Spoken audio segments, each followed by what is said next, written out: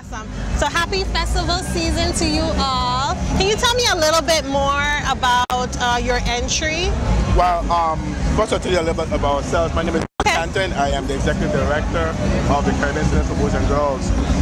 This year begins our 50th anniversary, and our theme is We Save Lives, and that came from the mouth of the students and from an adult alumni that came into the club with tears in his eyes and told us that.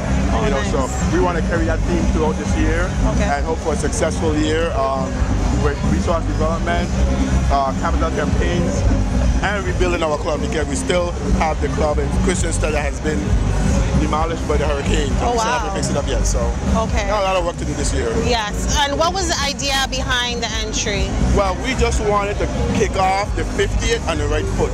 It's the first time we've ever been in the parade since my 12 years. Okay. So I said, you know what? It's the beginning. Right foot, try to come out big, and just keep the momentum building from there.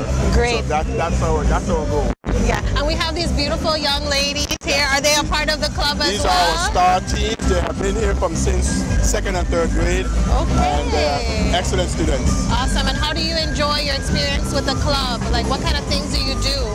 I really enjoy teen night now as a teen, and it really helps us, like the lessons that we learn and just getting to have fun together and bonding with the other students. It really helps us, and it's honestly really fun.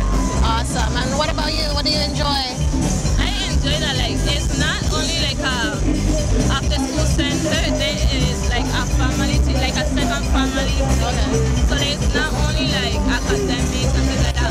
Like that's a major, but it also like helps you like to be creative, fun and things like that. Okay, and really quick, I enjoy very much like the way that we just create a bond and how we create a family, and I also enjoy how it's not only about academics, but we also create